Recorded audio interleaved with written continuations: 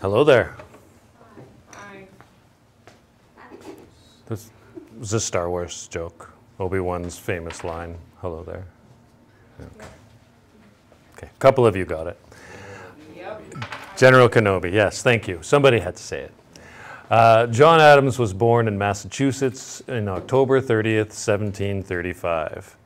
Educated at Harvard University, he wanted the colonies to be independent from England. After 2 terms as vice president, Adams became president. He was the first president to live in the White House. On his first night there, Adams wrote, "May none but honest and wise men ever rule under this roof." John Adams served 1 term. President Thomas Jefferson replaced him. That was interesting that Harvard University has existed for longer than the United States has. But what do we need to fix here, Morgan? It's the wrong there. The wrong there. Whereabouts? And don't say there. His first night there. His first night there. Yeah. Here. E-R-E there. Marielle? Sorry. The replace after Thomas Jefferson. Replaced, yes. Past tense. Ashton?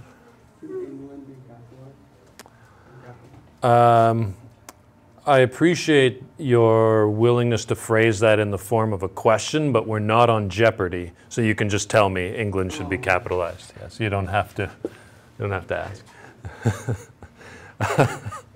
B ready? The M in Massachusetts, yeah.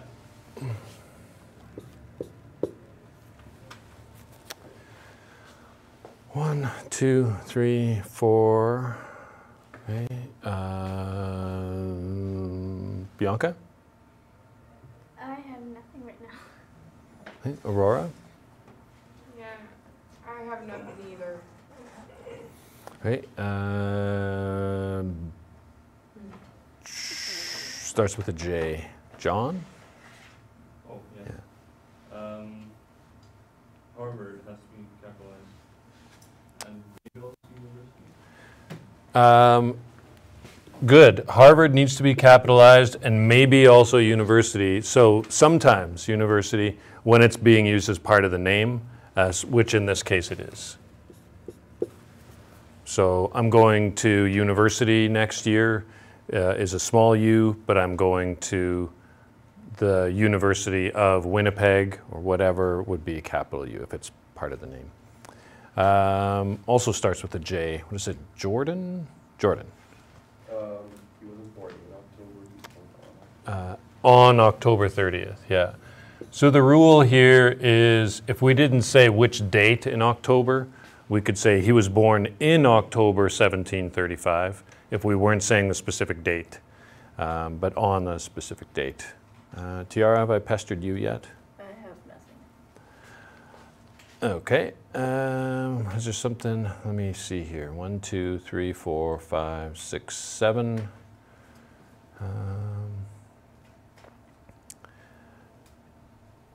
He wanted the colonies to be independent. B. Yeah, to be. We wouldn't ever say to being. Always to be. It's what's called the infinitive form of the verb, not that that grammatical sort of vocabulary is really important for you. That's, I think, 8, 9, 10. Okay, I can see at least 2 more. Maybe there's more than that, I don't know. Well, Jordan? Wize. Wise, yeah. What's wrong with it? Needs an S instead of Z, yeah. Is that yours, Marielle? You got another one? Yeah, colonies should be spelled with an I-E instead of a Y because the letter before the Y is a consonant. So when the letter before the Y is a consonant, the Y changes to IE when adding S. That's the rule.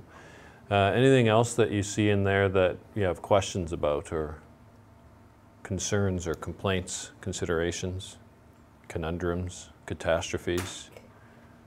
I can probably stop now. All right.